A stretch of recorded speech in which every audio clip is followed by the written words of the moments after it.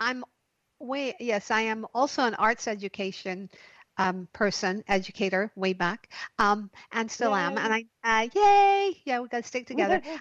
And I know you have to be an exceptional person to work within that environment. So, has that experience changed your views on life and healing? Oh, absolutely. And, um, you know, talking about preconceptions or humanity in general, and just thinking of where we're at in our current quote unquote Yeah, situation with, right. having to interact and confront people who are different than us or have different beliefs. This idea that, well, if I'm going into this place, these are criminals, like Right. there's anticipation there. But what I learned, I think, so much from that being that it changed my understanding of what community is and what humanity is. And that's a big kind of statement Hmm. that, these are people who ended up in a situation where what it comes down to is we're all just trying to survive, and why they're there somehow conflicted with, I guess, the standards of law that prohibit certain ways of survival in life. And so what I found with working with these people is, their humanity has been removed. They've been kind of stripped down to just being a number, being a case file, being an orange jumpsuit. So, they craved any type of personal expression, or they're, so desperate for a sense of autonomy and a sense of self. But at the Hmm. same time, that's what we're all trying to do anyway, even on the outside of that. So it just became very starkly more clear. And so art making in a art therapy context in these institutions of incarceration are super empowering, especially when you're disempowered and have any sense of free will removed something, Yeah. from yourself, basically. Yeah, that's yeah, and it's a pretty powerful tool to give somebody who feels like their power's been Mm-hmm. taken away, right? And Right. once someone has been in treatment, um, how do they continue healing on their own? Mm-hmm. I think, during the therapeutic process, Mm, really, as an art therapist, I see my clients as co-collaborators. It's their life. They should be an active participant in figuring out how to figure this out and how to continue long after therapy is done. So I will work with clients based on what their treatment goals are, establishing those. Those have to be measurable. They have to be obtainable. So we're checking in. So throughout the sessions, we're actively building resilience. We're actively building problem solving. So then, when they are in their lives outside of therapy and after therapy is terminated, that they're able to do that. So I think the therapeutic process helps provide resources, and I use the word resiliency, but being able to just even someone to sit with discomfort. As yeah, humans, we wanna avoid discomfort. Like, why would we want to feel anxiety or embarrassment, right? But like, yeah, what to do and how to cope with that. So I think building up resources and different coping skills throughout that therapeutic journey, so they can again take that into their everyday life. It's very simple, but in theory, but in practice, it takes a lot of patience and a lot of a lot of motivation. yeah. And I'm going to kind of switch a question around Yeah.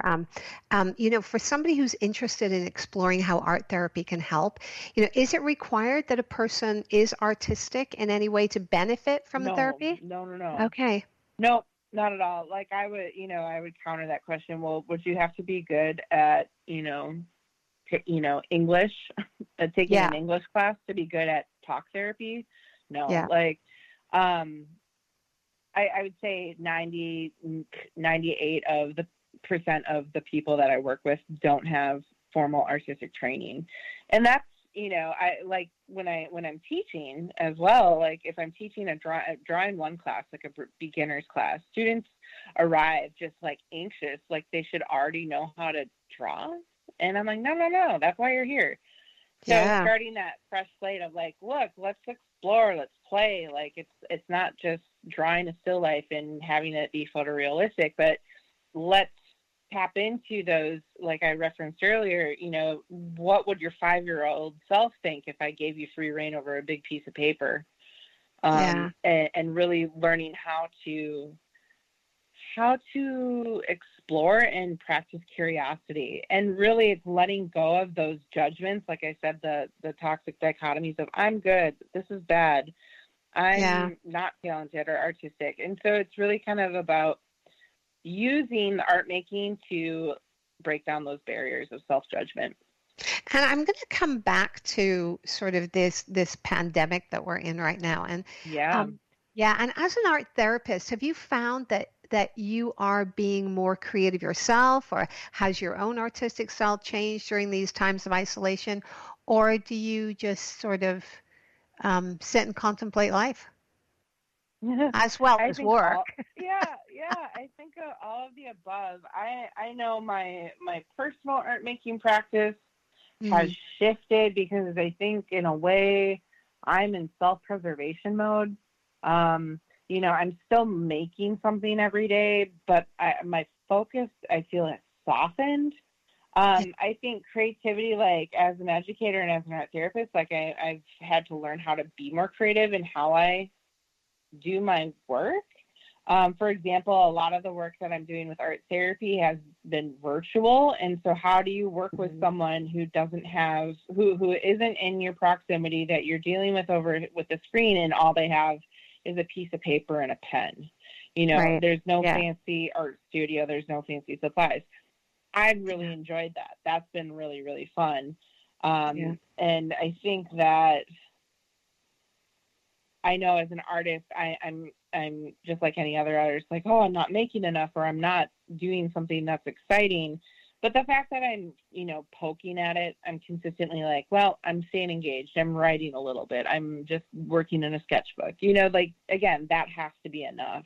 Yeah. That it's feeding me. I know it's important to me, but I don't have to.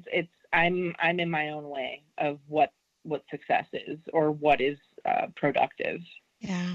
And with what's toxic in, this the before, as I like to call it, the before, before March, there's this busy sickness that we were all just running around.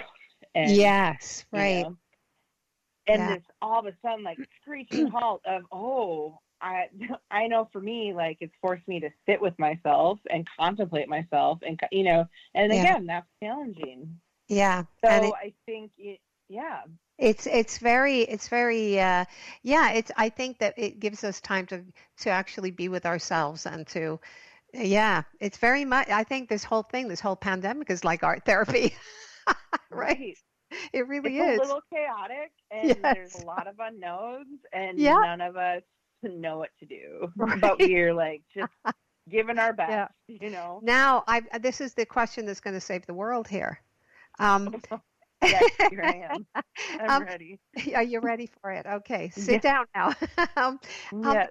Can you give a personal example of, say, an exceptional healing through your art therapy in 2 minutes? I can try. Okay. Again, I'm hesitant to say healing is super subjective, and that looks different for everybody. Right. But I will say the position that I'm actually going back in tonight is my first night back after 5 months after, with pandemic stuff. I'm excited and nervous, of course, into a shelter that I work at in St. Paul called Brittany's Place. And it's a shelter for commercially trafficked or solicited girls. Oh, gosh. So, right. So you've got about 1 minute. Okay, I got 1 minute. So So up until like probably the last session I worked with, I'd been working with this young lady for months, and she refused to participate. But the fact that I kept showing up and kept offering her a space at the table, finally after 9 months, she just without a word started making. And wonderful. Just that, you know, like, I'm going to be consistent and show that you are still worthy of my time and attention. You are worthy of these art supplies. And she made the whole hour and a half. And it was, you know, it seems so small and insignificant. Yeah. But it's powerful. And I think that represents us today too. If we keep on showing up, if we keep on, like, you know, who knows what will happen. Persevering. Next. Oh, Anne, thank you so much for joining us on Yin Yoga Lifestyle today. I'm so honored and appreciative. And if you would like more information about Anne E Lawton, you can visit AELAWTON.com or email Anne. Can people email you? Absolutely. Yeah, at LAWTONAE@gmail.com. Many thanks again, Anne, for being with us today on Yin Yoga Lifestyle. What a treat. Thank you so much. Thank you, been sweetie. So much fun. And please don't forget to subscribe to yinyogalifestyle.com, where you can find free yin yoga videos, and you can join online yin yoga classes and receive your first class for free. Let's get you started on your daily yin yoga routine today. It's that easy. Thank you for joining Yin Yoga Lifestyle, adding enlightenment, calm, balance, and creativity to your everyday life. I am your host, Colette Darville.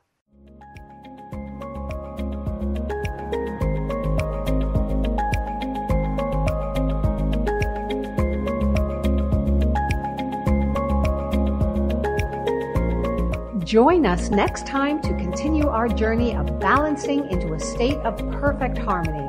Until then, this is Colette Darville, reminding you to inhale, sow, and exhale, hum.